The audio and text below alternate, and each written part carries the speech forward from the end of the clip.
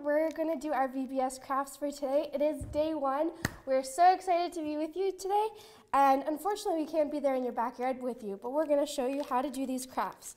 So in your box, you're going to find a little bag that says day one. This is your day one craft. So each one of you kids are going to have one of this. So you're going to open it up. We're going to make washer bracelets. So how you do that is there's these pieces of string in your bag. You're going to take them apart. There's 4 pieces of string. You take them apart so that there's 2. And what you do is you're going to put the string, fold it in half, and feed that through the middle of your washer, just like this, so that there's a loop on one side of the washer and 4 pieces of string on the other side. You're going to put the 4 pieces of string through the loop, just like that, and it'll look like that on one side. And you're going to do the exact same thing on the other side. So you're going to fold your string in half again. You're going to put the loop end through the middle of your washer. You're going to feed that through, and then you're going to take the ends of the string that have the 4 exposed ends that aren't the loop end. You're going to put that through the middle of the loop, just like this. And now you'll have a string with 2 sides like this, and then you're going to, you can do it 2 ways if you want. You can just take this and you can tie it to your wrist if you want, or if you want to be super fancy, you put the 4 sides of the string through one side of the bead facing one way, just like this. So like that. So you'll feed the bead onto one side, and then you'll put it around your wrist. If I had another spare wrist, I would show you. But you'll take the other side of the string that doesn't have the bead on it, and you'll put it through the bead the opposite way.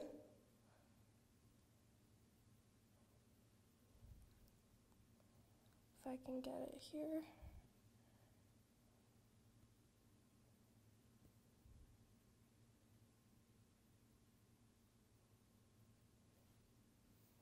You might have to lick it and to put it through.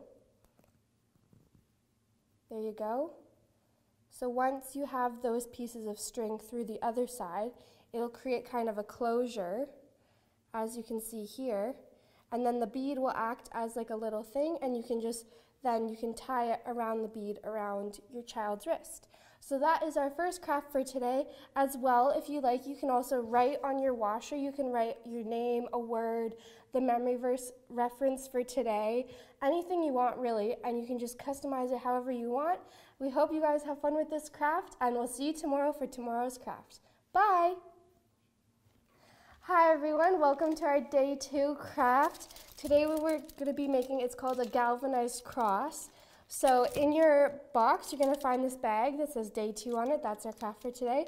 Inside, it has a piece of foam, a piece of tin foil, some super fun jewels, and a magnet strip.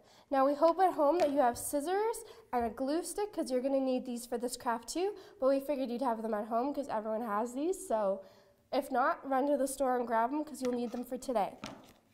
So on our piece of foam, we're going to draw a cross. I drew mine ahead of time so that this video wouldn't be 10 hours long. But anyways, on your piece of foam, draw a cross.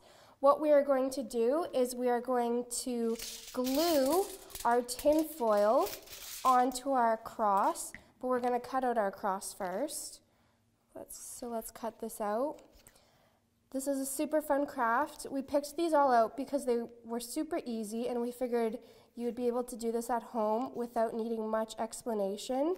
But if you're watching this video, you're making my day, so thank you. So once you have your cross cut out, you're going to take your glue stick and you're going to glue your tin foil onto your cross, just like this, right on there, so that your cross is on your tin foil. Now you can cut your cross out of the tin foil.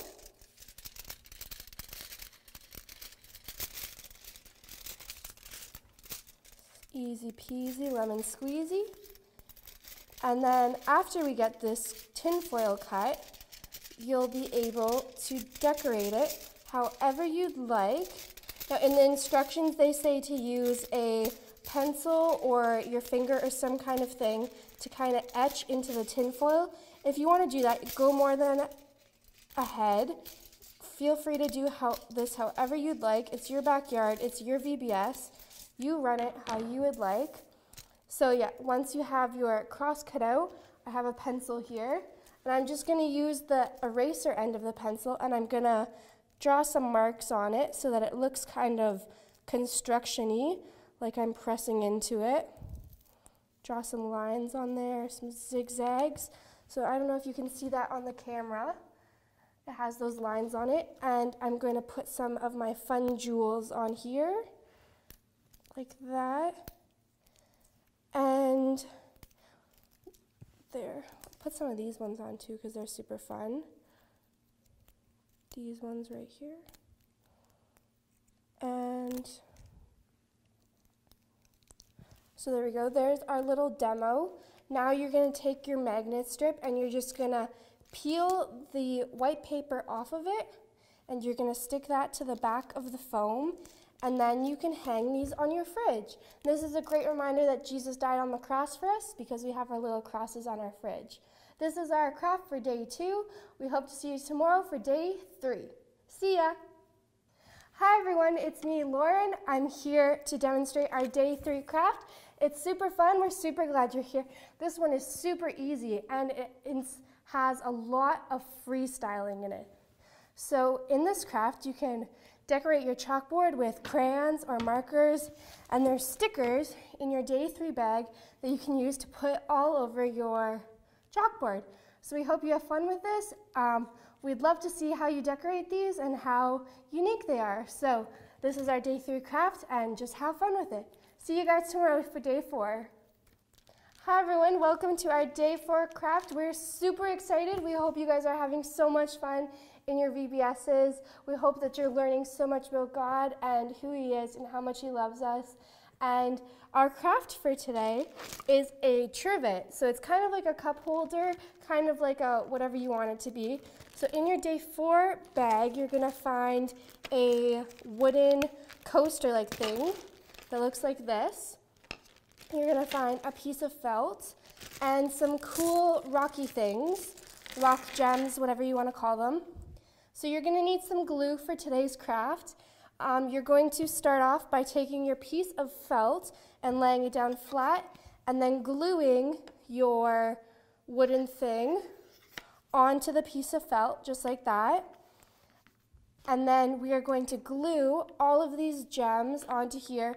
For the sake of time, I'm not going to glue them on because that would be super time consuming, but we hope you guys are learning so much about who God is and how much He loves you, and that our stories are wonderful and exciting and fresh. We hope you're having fun with those. So this is what your coaster will kind of turn out looking like. And if you want to, you can cut the felt out in a circle. If not, you can just keep it a square. You can do whatever you want. If you want to do a fun zigzag pattern around, if you want to color your piece of wood before you use it, feel more than free to do whatever you feel like doing and whatever your leaders or parents who are leading you want to do. Just have fun with this. This is all for you guys. We hope that you guys are able to get the hang of these really easily and that they're fun. So we'll see you tomorrow for day 5. Hey everyone, welcome to our last day of crafting. In our day 5 bag of crafts, you're gonna find a bunch of just silver nuts and bolts and fun things like that. So I'm gonna explain to you what we're making today, and it's a fidget spinner, which is super fun. We're gonna have a lot of fun with this guy. So first off, you're gonna take this big screw that's in there. It looks like this. You're gonna take that out of your thing, out of your bag, and the other things you can just dump in front of you. Now we are gonna be making a little construction person today out of these nuts and bolts, and it's a fidget spinner. So if you want, you can play with this while you're going places, and you can just twirl the things around. It'll make more sense once I demonstrate it for you. But what you're gonna do is you're gonna take your screw, and it has the big knobby part at the bottom. That is gonna be our base. Then you're gonna take one of your, it's called a wing nut because it looks like it has wings on the side like this. You're gonna take that and you're gonna turn them upside down so that the wings are pointing down, and you're going to screw that onto your screw. It may take a little time, but that's all part of our fidget spinner experience. So I'm going to, oh, this is a long bolt. We're going to screw him down right there, just like a construction worker would if they were on the job. And once we have this further down, we'll be able to put our next pieces on. So you want to get this part as close to the bottom as you can, because these wings that hang down are going to be the legs of our construction worker. So there you go. So you can kind of see that they have legs there. Now you're going to take the two pieces that are the same, and they kind of just look like little octagons, and they have a hole in the middle. Those are going to be the body of our construction worker. So now you're going to screw those on. They're just going to go right down there in between the legs. You can make your construction worker have as long a body as you want, really, because all he needs is his arms and his head on next. So we're going to screw those down so that now your craft should look something like this. I hope you can all see that. And now we're going to add our arms to our construction worker. So we're going to take the other wing nut, that's this guy, he looks like he has wings, and you're going to put it on so that the wings are facing up. So the opposite of what we just did. So these ones are facing down, now you're going to put it so that they're facing up, and you're just going to screw that on there, like that. So now our construction worker kind of looks like this. And the last thing we need to do is put on his head and his helmet.